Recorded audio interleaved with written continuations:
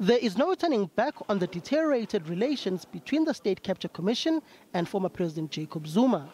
An urgent application at the Constitutional Court by the Commission saw justices questioning if the inquiry still had hopes of Zuma testifying.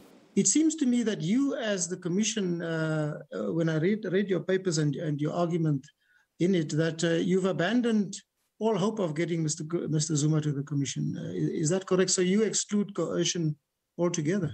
Senior Counsel Adv Tembeka Ngcukaitobi said the Commission had thrown in the towel in getting Zuma to come back to testify and was now seeking a 2-year jail term. It's quite clear that we are excluding coercion. The difficulty, well, the short answer to the question is yes, we do not ask for his appearance. We ask for his punishment. What we say is that you should take into account in the decision as to the appropriate punishment that the impact of Mr. Zuma has been a deliberate and a cynical maneuver to avoid accounting.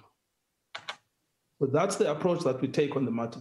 Advocate Ngcukaitobi argued that the former president had embarked on an unfounded political campaign against the Concourt and judges in the lower courts. There is no one who is entitled to say that the judges have abandoned their green robes. No one is entitled to say that some judges have received money from Mr. Ramaphosa. No one is entitled to say that the Constitutional Court has become a threat to democracy. No one is entitled to say that the judgment of the Constitutional Court mimics the posture that has been adopted by the Commission, which is designed to make unfair judgments against Mr. Zuma. That is not criticism. That is not a debate. Those are plain insults. They are false. They are unfounded. They cannot be justified. Mr. Zuma is not even here to complain about his freedom of speech.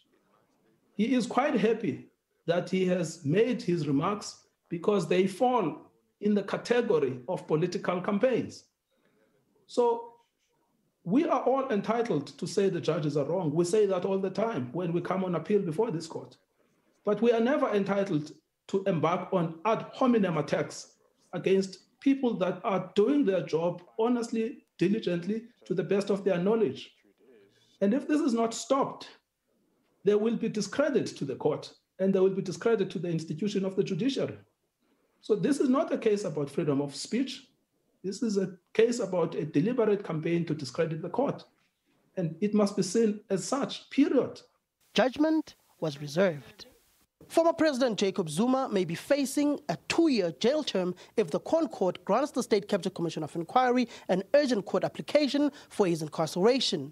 The Commission's senior counsel, Adv Tembeka Ngcukaitobi, says the Commission has given up on all hope that former President Jacob Zuma will ever come back again to the State Capture Commission to give any evidence or to testify. Samkele Masego, SABC News, Johannesburg.